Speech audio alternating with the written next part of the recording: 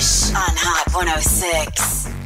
It's Trey Miller and Becca Berger's in for the Hot Dish. Becca, what's up? Trey, Taylor Swift partied it up right here in Rhode Island over the 4th of July weekend. Swift's famous guests included Jamie King, Ingrid Michaelson, and Jessica Zor, plus Emma Stone, who's filming a Woody Allen movie in Newport, was there with boyfriend Andrew Garfield. Luckily, no one threw any beer bottles at Swift's property while the festivities were underway. That's what I'm saying. Didn't she Instagram a pic of the water?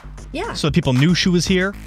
I don't know if she did that so we would know, but I'm sure all of her famous friends were very jealous. Well, I don't know. Why would you post that you're here if you've had constant problems with people trying to swim to your house? Well, she's Taylor Swift. She can do whatever she wants.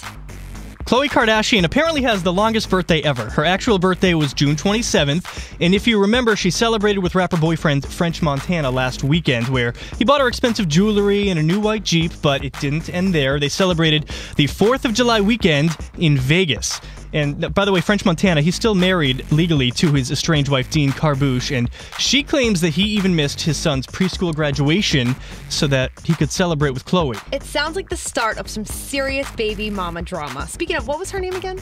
Dean Carbuche? Okay. I don't know. I had to YouTube that. Trey, remember the whole elevator incident with Solange Knowles and her brother-in-law, Jay-Z? No, I don't recall. She doesn't either. She talked to Lucky Magazine about it and totally downplayed the whole thing. What's important is that my family and I are all good, Beyonce's sister said. What we had to say collectively was in the statement that we put out, and we all feel at peace with that. Number one, what is Lucky Magazine? I've never heard of that. It's a magazine for girls who want to get lucky. Is that why you read it? Yeah. Okay.